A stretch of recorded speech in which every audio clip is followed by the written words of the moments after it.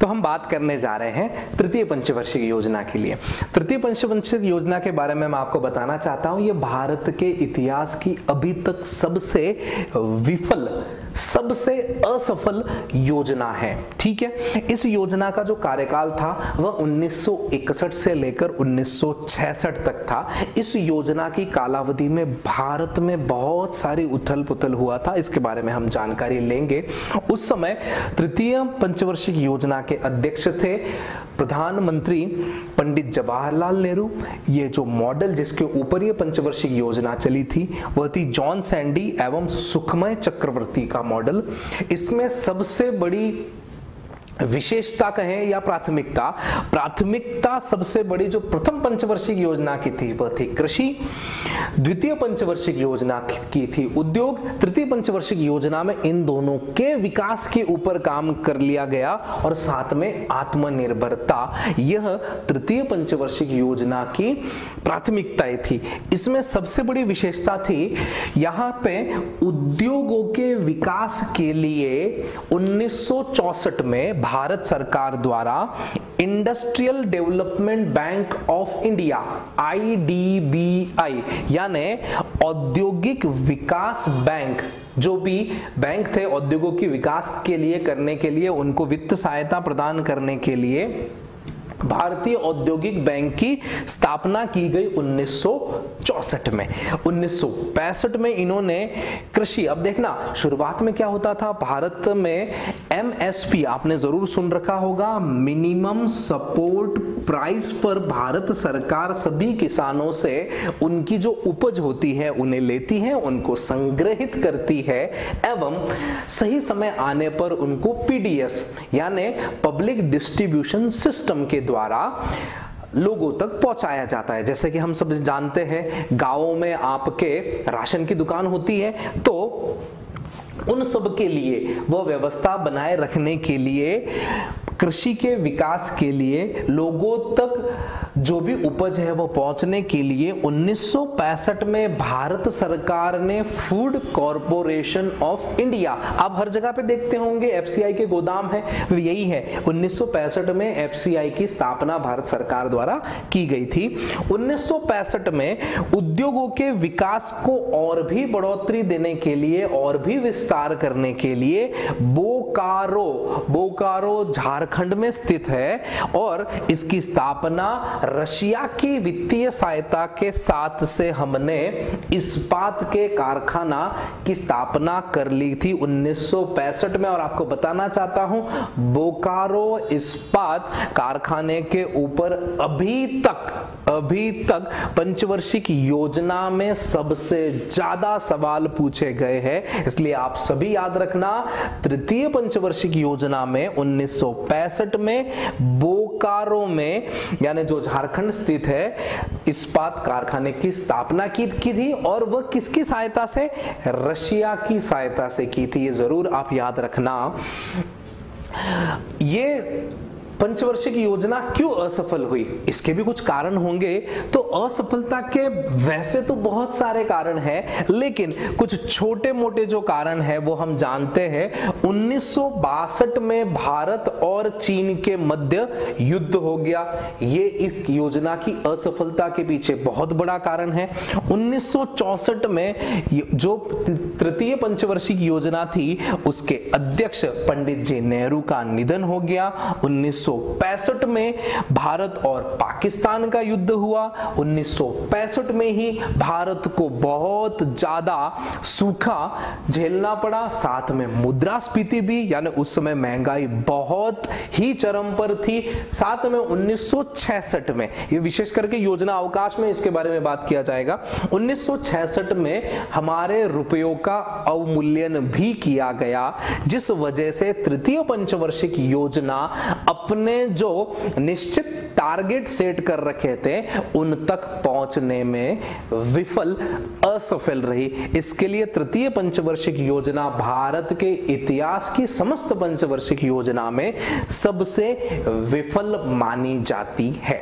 ठीक है, अब हमने तृतीय 3 पंचवार्षिक योजना के बाद हमने बताया था 51 से 56, 56 से 61, 61 से लेकर 66 तक, 66 से लेकर 69 तक का जो कालखंड था, इन तृतीय पंचवार्षिक योजना की असफलता की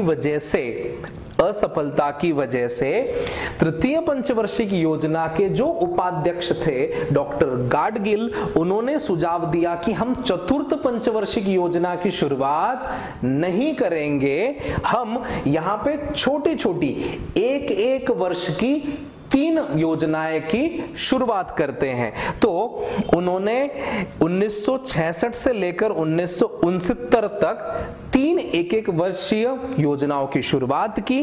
इन सारी योजनाओं को योजनावकाश कहा जाता है, इनको अंतराल भी कहा जाता है, आप जरूर याद रखिएगा। यहां पे इन एक वर्ष की छोटी योजनाओं का सबसे बड़ा जो उद्देश्य था वह था खाद्यान्न संकट जो है, यानी हिंदुस्तान में जो खाद्यान्न का संकट था उससे उभरना, यह सबसे बड़ा चैलेंज था इस योजना अवकाश का।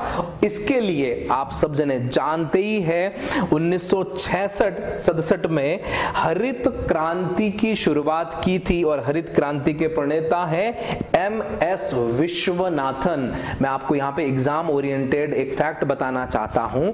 कभी भी प्रतियोगी परीक्षा में एग्जाम में सवाल पूछा जाता है कि हरित क्रांति का संबंध निम्न में से किसके साथ था। आपको याद रखना है हरित क्रांति का संबंध केवल और केवल गेहूं से संबंधित था। यह सवाल बहुत सारी प्रतियोगी परीक्षा में पूछा गया है। हरित क्रांति का संबंध गेहूं के साथ था। मैं यहां लिख देता हूं आप सबके लिए, गेहूं के साथ इसका संबंध था। ठीक है, अब हम बात करने जा रहे हैं चौथी पंचवार्षिक योजना की। अब तक आपको याद है 51 से 56, 56 से 61, 61 से 66, 66 से लेकर 69 तक योजना अवकाश। और अब हम बात कर रहे हैं चतुर्थ पंचवार्षिक योजना 1969 से लेकर 1974, 74 तक इस योजना का कार्यकाल था। जैसे कि हम जानते हैं पहली प्रथम 3 पंचवार्षिक योजना के अध्यक्ष पंडित जवाहरलाल नेहरू थे। 1964 में पंडित जी का निधन हो गया। 1969 की जो चतुर्थ पंचवार्षिक योजना शुरू हुई उसके अध्यक्ष थे इंदिरा गांधी और इस योजना का उपनाम भी है गाडगिल योजना। इस योजना में गाडगिल का बहुत बड़ा योगदान था, इसके लिए उनका इस योजना का उपनाम गाडगिल योजना भी है। इस योजना का क्रियान्वयन करने के लिए जो मॉडल यूज किया गया वहां 2-3 नाम है, आपको अलग अलग किताबों में अलग अलग नाम जरूर मिल सकते हैं। अशोक रुद्र मॉडल, इसको बहुत सारी किताबों में आपने अशोक रुद्र मॉडल के नाम से भी देखा होगा।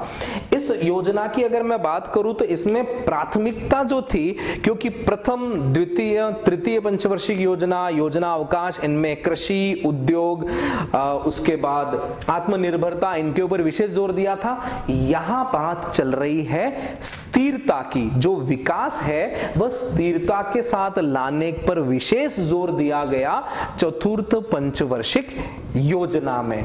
ठीक है, इसमें मैं आपको कुछ विशेष जानकारी देना चाहता हूं। चतुर्थ पंचवार्षिक योजना में एक सबसे बड़ी चीज हुई, वो थी रोजगार गारंटी योजना की शुरुआत की गई।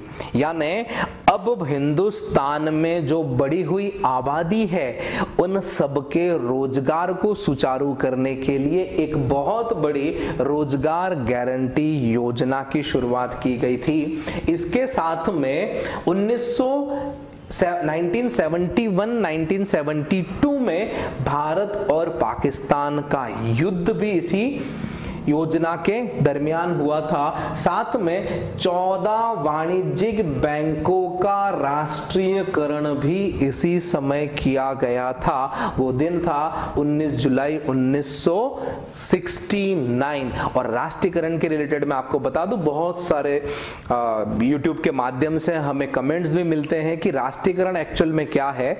सीधी सी बात है, जो भी कोई निजी क्षेत्र के बैंक है उनको भारत सरकार अपने अंडर ले लेती है, वही इसी को हम राष्ट्रीयकरण कहते हैं, यानी उनके ऊपर सारा कंट्रोल जो भी होगा वो गवर्नमेंट ऑफ इंडिया का होगा। तो भारत के 14 वाणिज्यिक बैंक उस समय जो थे उनका राष्ट्रीयकरण 19 जुलाई 1969 को कर दिया गया। और इसमें एक सबसे बड़ी विशेषता ये थी 1974 में भारत देश में आपातकाल की घोषणा, ध्यान में रखना, चतुर्थ पंचवर्षिक योजना के दरमियान भारत में आपातकाल की घोषणा भी कर दी गई थी। ठीक है मित्रों, अभी तक हमने प्रथम से लेकर चतुर्थ पंचवर्षिक योजना के बारे में जानकारी ली है। अब हम अगले वीडियो में 5वीं, 6ठी से लेकर 12वीं पंचवर्षिक योजना के बारे में डिस्कशन करेंगे और साथ में प्रथम से लेकर 12वीं पंचवर्षिक योजना में विविध प्रतियोगी परीक्षाओं में पूछे जाने वाले सवालों के बारे में भी डिस्कशन करेंगे। तो जरूर हमारे वीडियो को लाइक कीजिएगा, अच्छा लगे तो जरूर कमेंट कीजिएगा, शेयर कीजिएगा। Thank you.